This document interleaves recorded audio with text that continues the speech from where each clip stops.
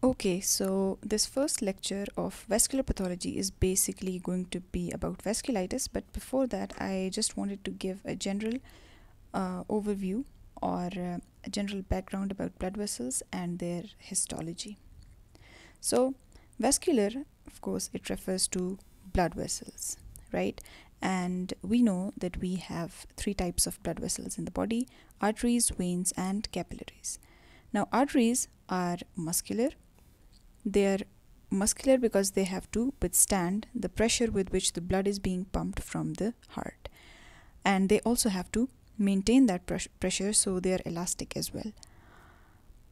Secondly, we have veins, which are not that muscular and their compliance is very high. And lastly, we have the capillaries, which are single layered and very fine thin vessels, which are basically responsible for diffusion of both gases and nutrients across the vessel wall into the tissues. Now here we have this blood vessel, and to know about the structure of the vessel wall, in the case of both arteries and veins, we're going to see what layers make up the vessel wall. Now in both arteries and veins, we have the same three layers: tunica intima, tunica media, and tunica adventitia, but the difference occurs where there is a difference in the thickness of each of these walls. So, regarding the tunica intima, which is the innermost layer, we go from the innermost layer to the outermost layer by going downwards. And in the tunica intima, we have the endothelium, first of all, which is basically a simple squamous epithelium. Then we have a basal lamina and a subendothelial layer. In between the intima and media, we're going to have an internal elastic lamina. And as I said, that arteries are elastic. Why? Because they have to maintain the pressure in the arterial wall even during diastole. The tunica media is chiefly composed of smooth muscles, and this is of course required because arteries can contract and relax on their own by the autonomic supply that they have. Also veins can also do that. After that, between the tunica media and adventitia, we're going to have the external elastic lamina. The adventitia is the outermost layer and it is collagenous and elastic. Now one thing to remember is that tunica adventitia has vasa visorum. These are basically vessels of the vessels. That's what it means. So what happens is that if we have this blood vessel here, so this is the blood vessel wall, right? So if these three layers are these are the three layers, so the blood which is flowing inside the vessel wall is going to supply some of the intima and the media, but some of the diffusion cannot occur through this wall. So we have these vasa visorum, which are going to supply these outermost parts or the adventitia and part of the media of the vessel wall. That's why they're present. Okay, so these are basically vessels of the vessels. Okay, so next we have nervi vascularis. These are autonomic nerves which supply the blood vessels and thus are responsible for the contraction and relaxation of these vessels to maintain the diameter of the lumen. And lastly, this adventitia is going to merge with the connective tissue in which the vessel will run. Here we have a diagram of a capillary in which we can see endothelial cells, and the basal lamina is not shown, but these are squamous endothelial cells. Okay, so this is a histological picture of an artery and a vein. You can see here that we have all the three layers: intima, media, and adventitia. The internal elastic lamina can be seen here because arteries are more elastic, and also they are more muscular. So the media or the smooth muscle layer, you can see that it is more thick than in the vein. So coming to our main topic for this video, it is vasculitis. Plural will be vasculitidies. So we can see that vascule here in the name refers to vessel and itis means inflammation, of course.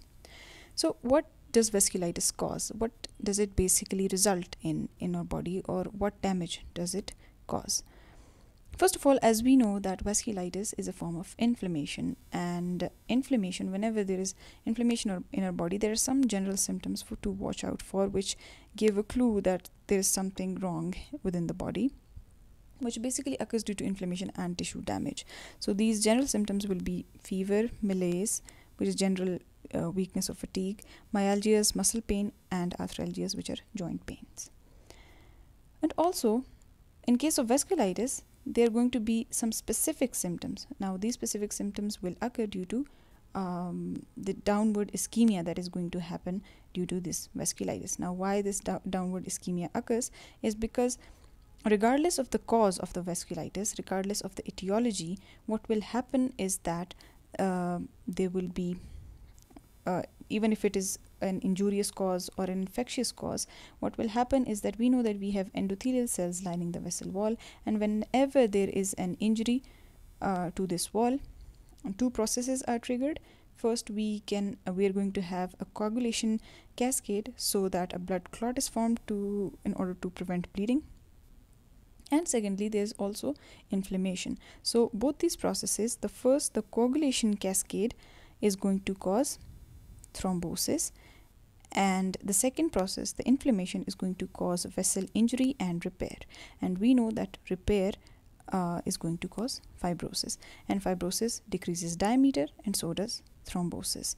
So both these processes, what they will do is that they will decrease the lumen of the vessel, and thus whatever organ that vessel is supplying, that is going to cause pain in the start, and if the lumen diameter is further decreased, it will undergo infarction, which is due to tissue death.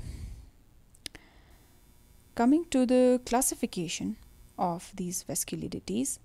Now, in order to classify them, we can see that we have a lot of options on the basis of which we can classify them, but the most easiest or the most popular one is according to the vessel size, and that's what we are going to do here, and that is classified as small, medium, and large vessel vasculitides. Secondly, we can classify them on the basis of vessel site, so as to say that which vessels it mainly affects. For example, they can be the coronary vessels, they can be the cranial vessels, and etc.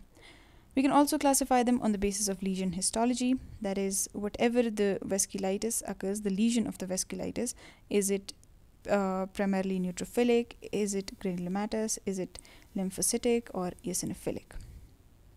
We can also classify it on the basis of clinical manifestations as to which organ or whichever part of the body undergoes ischemia and damage in this vasculitis, because of course vessels supply body organs, right?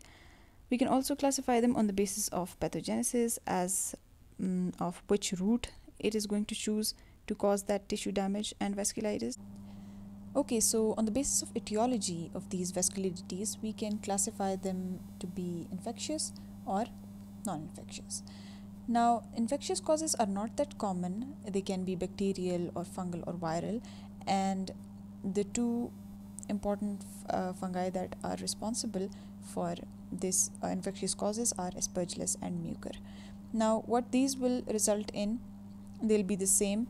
The results will be the same as any vasculitides, but the fact is that these will be septic, that is, they will be infected. So the thrombi or emboli will be septic, that is, they will be infected. Mycotic aneurysms simply means that the etiology will be different. The vessel wall inflammation will still be there, and then the vessel media or the smooth muscle layer, that will be damaged. That will undergo apoptosis or necrosis, and thus the vessel wall will be weakened, resulting in the formation of aneurysms, that is, abnormal vessel dilatations of the wall, and also thrombosis. We've discussed that already. Now, coming to the non-infectious causes, the non-infectious causes can be immune related, they can be related to injury, such as we've discussed already. The injury can be physical or chemical in nature. Chemical injury can be radiation, trauma, or toxins, etc. Now, among all of these, the non-infectious immune-mediated causes are the most common one, and these are the ones we will discuss in this video. So, as I've said that all of these can be the basis of classification, but the most widely accepted one is on the basis of vessel size, and that is what we'll discuss here. Coming to the pathogenesis of vasculitidies. Now, as I already described, that the infectious and injurious causes can be one of the causes of vasculitidies, and what happens is that this pathogenesis is pretty simple. You can understand that any foreign agent such as a virus, bacteria, or fungi, what happens is that it is going to cause endothelial injury that will cause coagulation, and which can then cause thrombosis, and the same mechanisms as we discussed before. And the vessel wall will also undergo inflammation and repair, causing fibrosis, and thus the lumen will be more narrow, and thus the same results will be there. Now this specific immune mediated causes, we have to study these in a bit detail. So if we have immune mediated etiologies of these vasculitidies, what will happen is that we can go about it in three different ways. One of the immune mediated causes can be immune complex mediated vasculitis. Now, what is an immune complex? Immune complex means an antigen and antibody complex. Okay, so this antigen can be any antigen.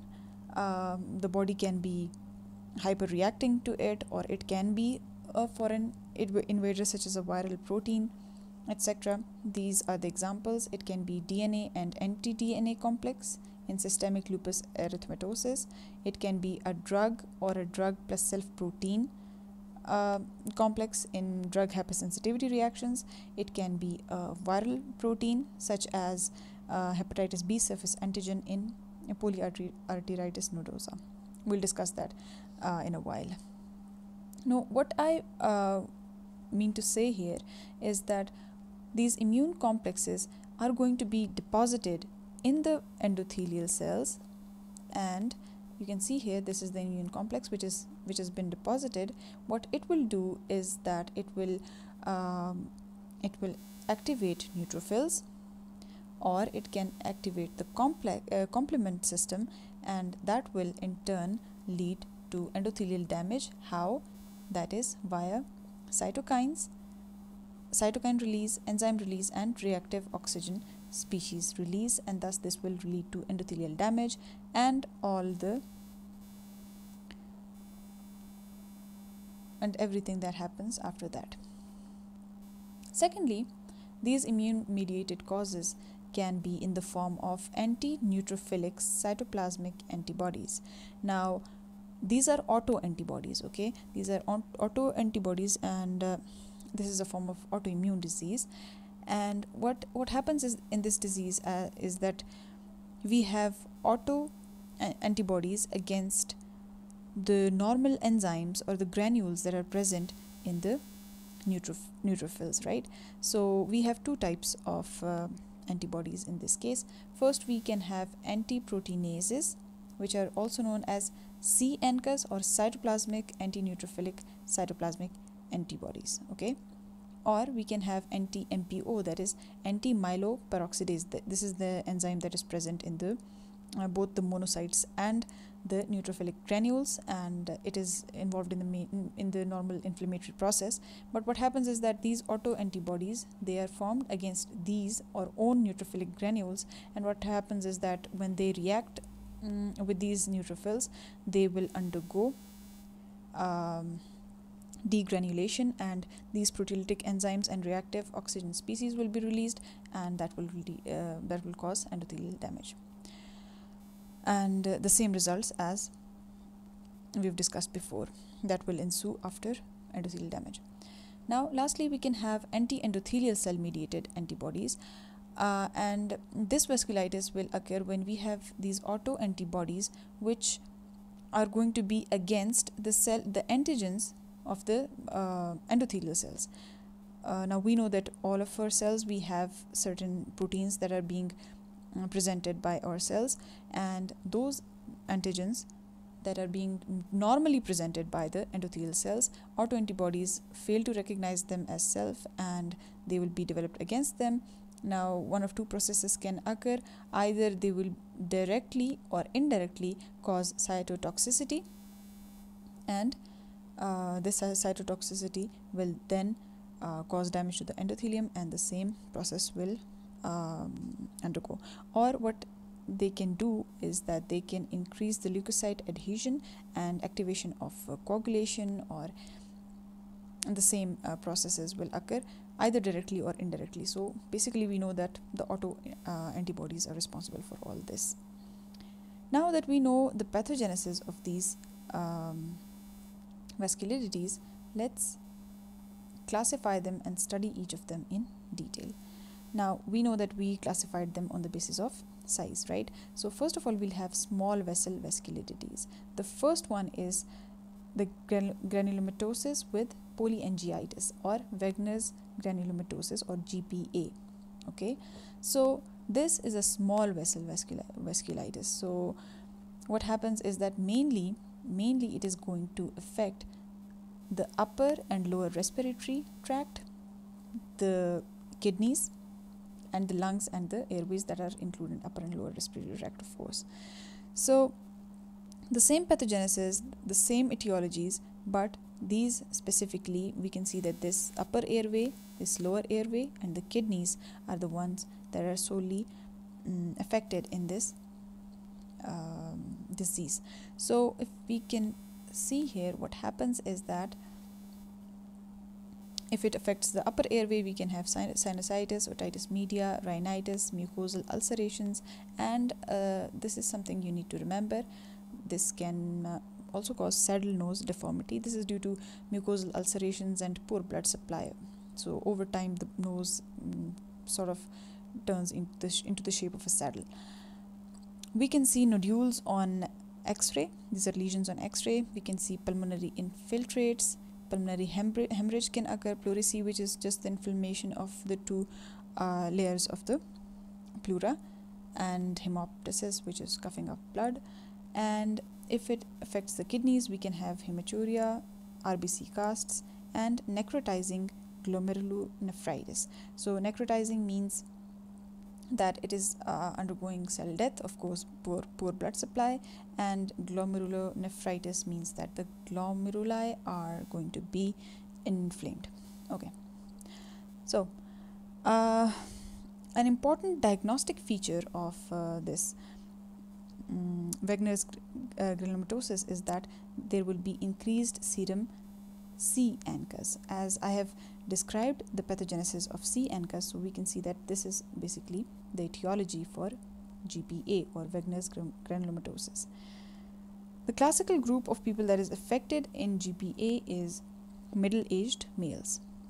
Under the microscope, we can see necrotizing granulomas. Now you know what granulomas are and why they are formed. Granulomas are basically formed when the body cannot eliminate or a foreign antigen antibody complex, or any pathogen for that matter, and it is going to form a granuloma, and it mainly consists of lymphocytes. It can have macrophages, it can have giant cells, it can have eosinophils if it is allergic, but in this case it is not allergic, so don't quote me on that.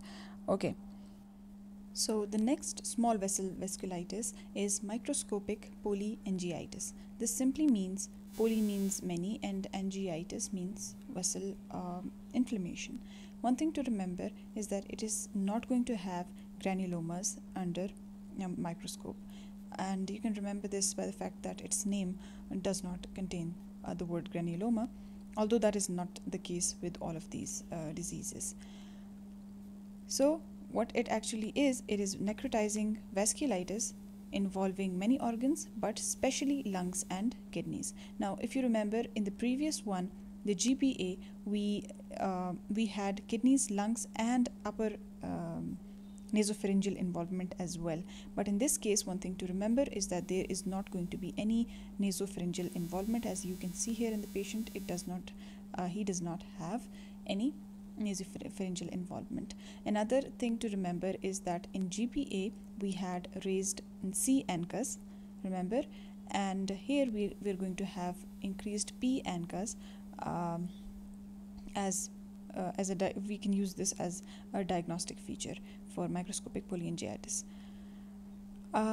If you look at the patient here, as I said, it is going to involve the lungs and the kidneys. So in the lungs, you can see pulmonary capillary alveolitis, which is simply alveolar inflammation, pulmonary hemorrhage, and hemoptysis, which is coughing up blood.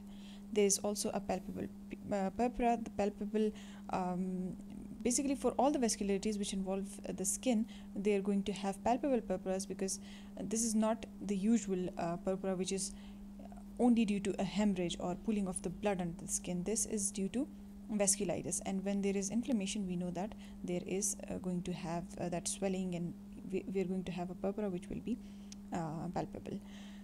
We have posse-immune glomerulonephritis. Posse-immune means that the immune complexes are not that much, but still they're going to have glomerulonephritis. Under the microscope, we're going to have fibrinoid necrosis. Fibrinoid necrosis under the microscope appears as during an H&E stain. We are going to have a pinkish amorphous substance. That is how necrosis looks under the microscope. And fibrinoid, because this vessel is going to have undergone fibrin deposition within the area of cell death. Secondly, we're going to have leukocytoclastic vasculitis, leuko white blood cells, cytocell, and clastic means breakdown. So this vasculitis is going to have neutrophil debris.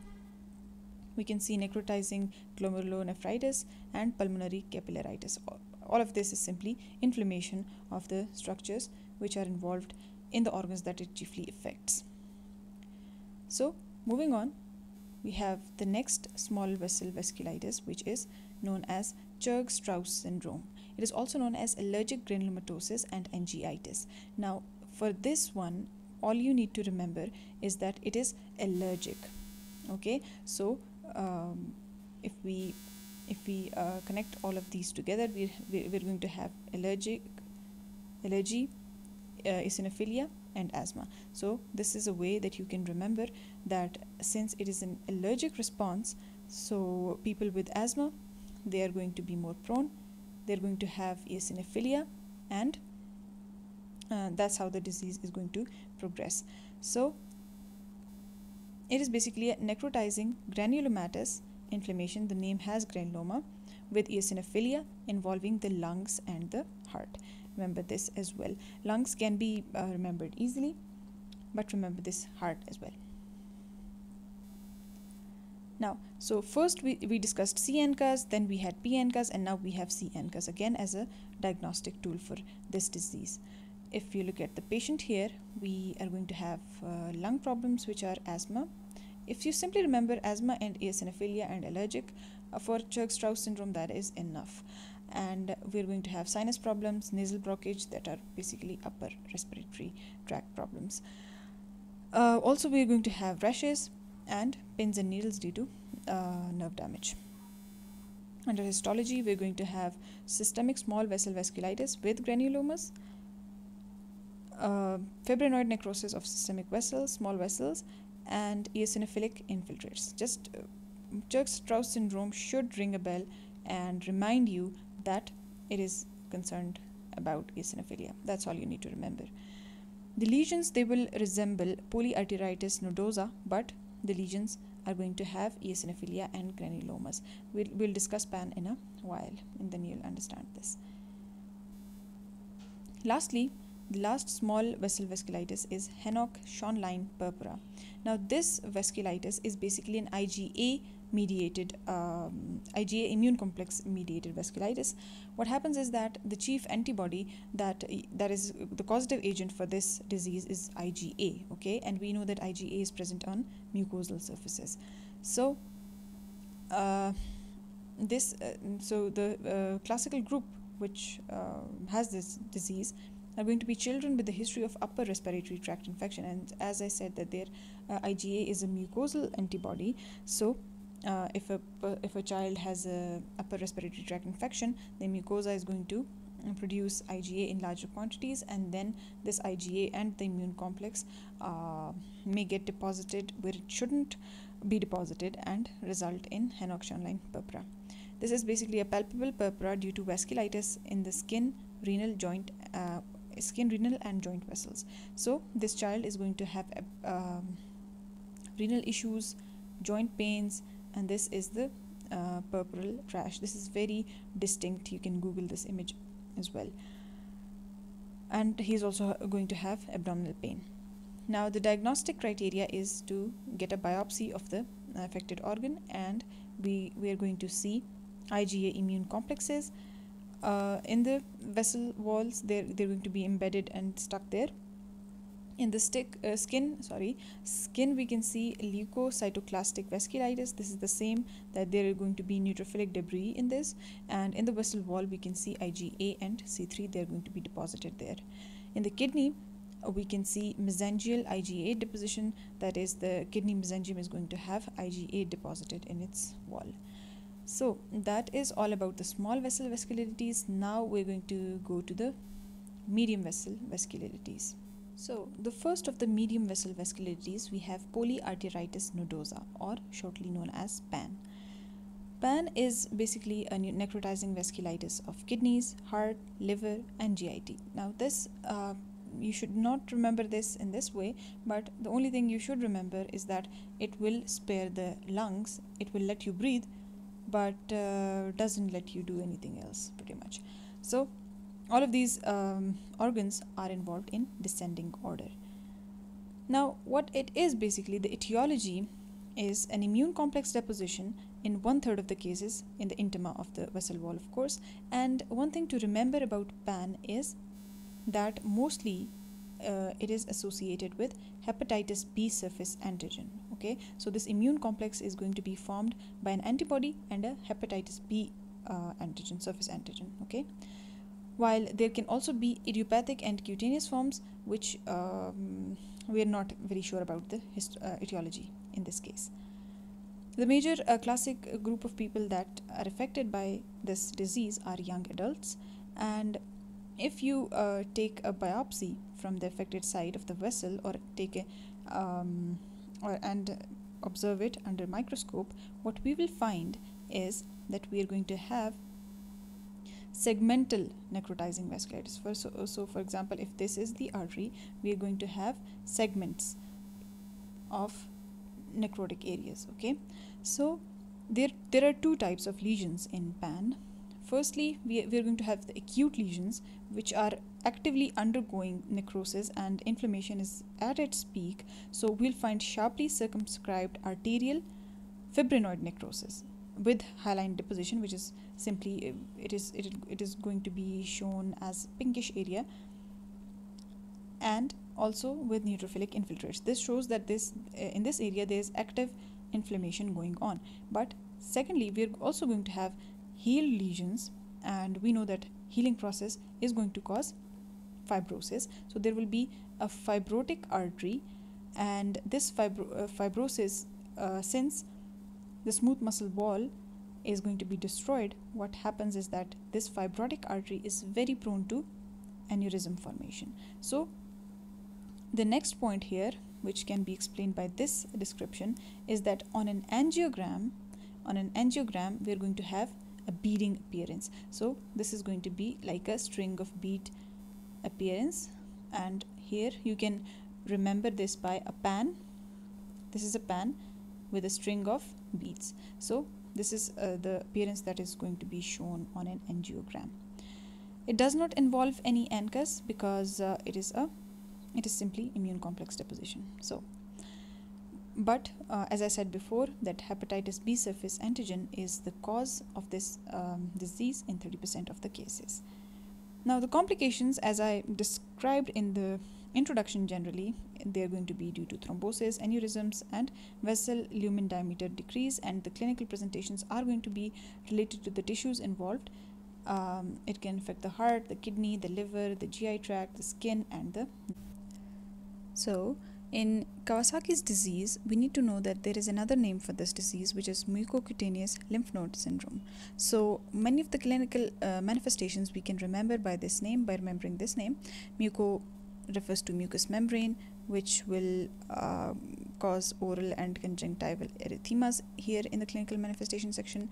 Cutaneous, causing skin rash. Lymph nodes causing lymphadenopathy and fever, because this is inflammation, right? One thing to remember about Kawasaki's disease is that the classic age group is less than 4-year children, and commonly it is going to involve the coronary arteries, leading to MI by all the mechanisms such as decreased lumen diameter due to fibrosis, thrombosis, and aneurysms, etc. The diagnosis is generally made by physical exam, and the under histology it is going to be same as PAN, and it's not, we cannot differentiate it. The etiology is due to a T cell hypersensitivity to unknown antigens. So this has nothing to do with ANCAs as well. One thing to remember about Kawasaki's disease is that its treatment involves aspirin. Now, you know that we do not give aspirin to children with a viral infection because it causes Ray's syndrome, right? But here you have to remember that although all the symptoms look like a viral infection, but still we are going to give them aspirin to decrease that inflammation and thus decrease the chance for this MI. IV gamma globulins can also be given to such patients. So our next disease is Buerger Disease, I guess. So, it is also known as thromboangiitis obliterans. Thrombo means thrombus, angiitis is angies, blood vessel inflammation, and obliterans is to obliterate.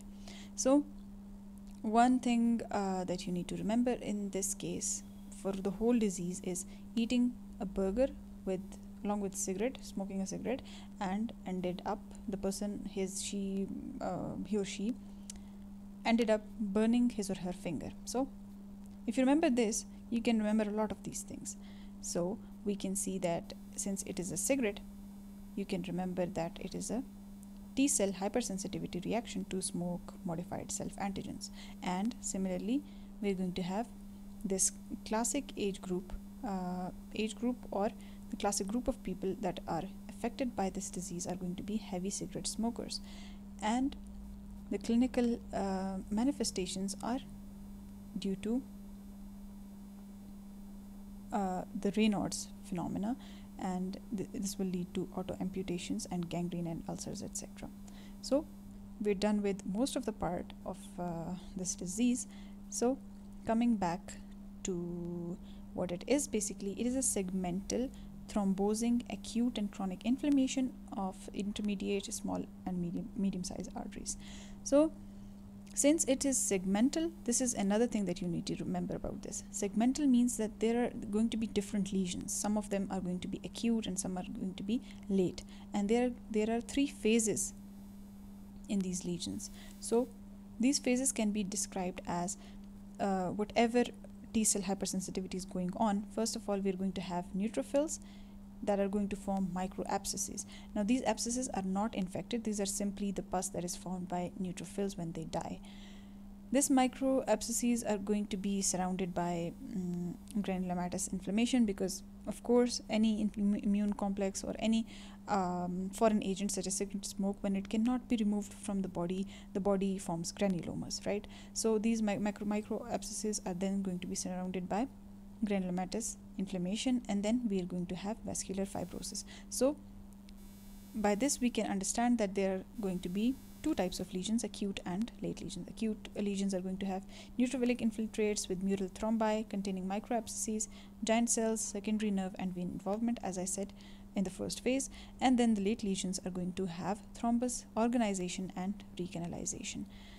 The clinical manifestations are nodular phlebitis, because phlebitis is simple venous inflammation. Okay, so nodular because it is segmental and it has two types of lesions. Okay, so one thing to remember about this disease is this mnemonic, and the second thing to remember is segmental, and then you can make up these 2 points. Lastly, the treatment of this disease is by prostaglandin analogs and smoking cessation, of course. Okay, so the last type of vasculitidies are going to be large vessel vasculitidies. The first one is temporal or giant cell arteritis. Now, it is called temporal because temporal artery is usually involved in this type of vasculitis, and it is called giant cell because giant cells are going to be seen under multinucleated giant cells are going to be seen in histology.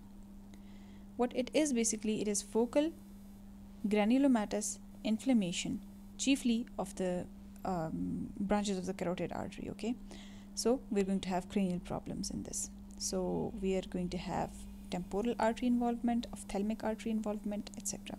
So when we have temporal artery involvement, we're going to have headache, jaw claudication.